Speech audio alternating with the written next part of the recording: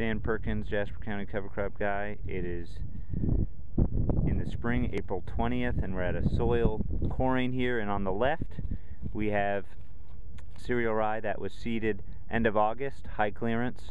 And then in the middle there, we have cereal rye that was drilled October 12th, so a 6-week difference.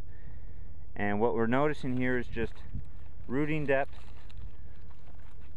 that in the left core, so that was seeded 6 weeks earlier at 40+ inches, and that may have something to do with subsoil differences in terms of moisture, but we see a living root there. And then our core over here that was drilled 6 weeks later, we didn't really find any active roots till about 28 inches. So here we're thinking that the cereal rye, maybe top growth wise, you can just see it on the root mass there, did a lot of benefit, but overall the earlier planted cereal rye went deeper and provided more benefit, which is fairly logical.